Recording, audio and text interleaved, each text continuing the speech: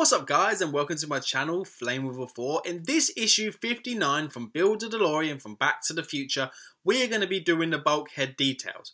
Right, so the bulkhead details include one pipe, a fan, a cable, there's a couple of brackets, another tab, another longer cable, a twin cable which have got two green LEDs in it, and then there's a bracket, and then there's also a few screws. So you need to have 3 AP screws, you would need to have 5 FP screws, 2 BM screws, and you will also need to have 4 DM screws. Right, so after you've taken out all of your pieces and made sure that they're there, you will need to start with attaching the pipe, which is 59A, under the large pipe on the right of the flux capacitor box, and push this into the upper bulkhead. So basically all you need to do is push that pipe into there as shown here. So that just goes underneath that gold pipe there. As you can see, it just goes down. Very detailed actually, kind of really impressed with that, to be fair. Really like that.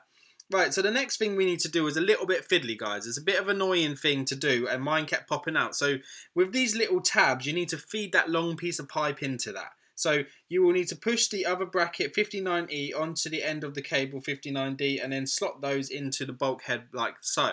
But they will keep coming out. So if you want to super glue that in, I suggest just doing that now, because I got a bit frustrated. I didn't super glue mine in, and I tried to attach it to the bulkhead and then they just kept falling out. So this is how the pipes need to look when you've installed the pipes. So you will need to have the shorter pipe going from the fan underneath the flux capacitor, and then from the bottom of the fan, obviously it loops round and goes underneath. You will need to leave the little tab on the right free to put that other pipe on once it's connected to the bulkhead, but don't do that for now, so just stay away from that.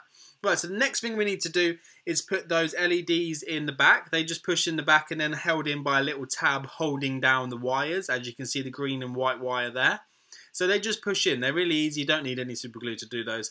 They will actually just push in. They're not the best of things, obviously, because, you know, people have done modifications to theirs, but I just kind of, the carpet for me was enough. So I'm going to keep it standard. I'm going to keep it like that. I really wish it would flux the capacitor, but, you know, we're going to have to just leave that at this stage. So, right, so once you've done that, you will need to attach the bulkhead, the back bulkhead, to the main frame. So that is accomplished by some FP screws, as you can see here.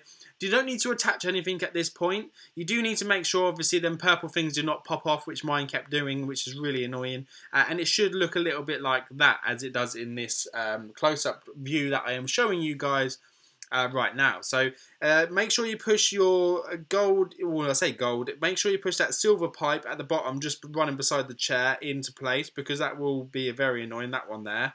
And then also you will need to attach that at the back there with an FP screw also, okay? I'm going to tell you the fiddly bit. It's going to be putting those wires into the chassis, because I've actually already done this. As you already know, I do voiceovers, so I know the bit coming up is very, very frustrating.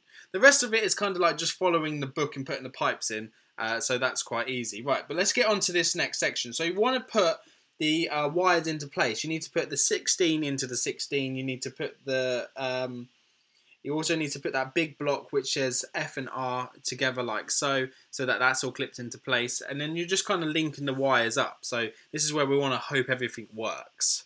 Once you've done that, you will just need to attach that small pipe that we attached at the back, which is 59A, and then push that down into the bottom section.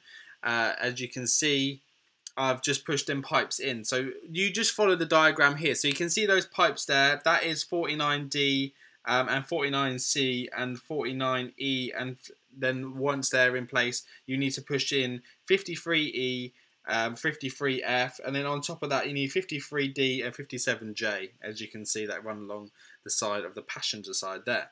Right, so after you've done that, you will need to plug in number 19 and number 22.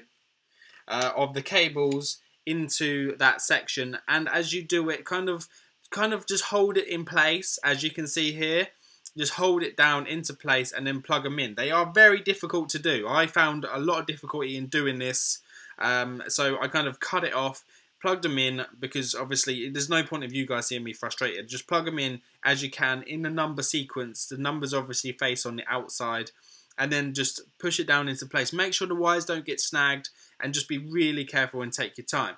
Right, so then after you've done that, you will need to attach the steering column. So remember, make sure that steering column lines up. It doesn't attach by any screws, which is actually baffles me completely. And you also need to add that bracket with a couple of BM screws as well, just to hold that steering into place. Once you've done that, you will need to go from the top of the chassis into the obviously main frame with some DM screws, and that secure it. So it's all nice and secure. As you can see, they're giving it a little bit of a wobble to make sure that that is secure. Right, once you've done this, do not wait until the next issue comes. Put some batteries in this bad boy, which I have already done. We're just going to struggle to take this cover off and show you. So make sure you get some decent batteries. I've got a few energizers in there, as you can see. If you're not sure and you don't want corrosion, obviously just take the batteries out every time you're not using them, because that's probably the best thing to do at this stage. Right, so what we're going to do now is we're just going to kind of give you an overview of the lights. So we need to test the lights to make sure the lights are working. We're just going to grab the magazine, get the magazine out of the way. So just bear with us. Guys, are you loving this build so far? Because I really am. I can't wait until this upper frame in this frame section comes. Because I have been watching and following obviously the Facebook site, and you know it's just amazing like how much detail people have gone into making modifications and making this the model that it is today. I mean, although we've got this model as it is now, how it stands, it is very good, a very good build. Some of the things are, you know, need some tweaking and stuff like that, but there's the amount of effort some people have gone into is crazy. Right, so as you can see, the buttons on the side where the 1, 2, 3 to like 5 are, I think it was, they are where you turn the lights on. So I'm just going to switch my lights off just so we can see it all lit up. So this is kind of just a test to make sure that all the lights are working. So here we go. Right, so we're just switching them on and just go running through them, and then just make sure, so you basically should have lights for the flux capacitor. You should also have lights for the main bit that says 88, because obviously that's the bit where it lights up as well. You then will also need to have the back bit where obviously the miles per hour, that will need to light up there for you. And you will also need to have what they call a Christmas tree, which is the 2 green LEDs light up there as well. So if you have those lighting up, then you are on a winner. Right, so it looks really good, doesn't it, guys? I mean, it looks very detailed. Obviously, the only thing that I guess lets it down is that it's not fluxing and it's just a bright blue light, which is kind of a disappointment, to be fair, isn't it? The flux is not, yeah, to me it just doesn't, you know, it doesn't have that wow factor about it. It's good. The lighting is great. I mean, the LEDs are good. I don't have too much bleed from the dials and stuff, which I thought I would do.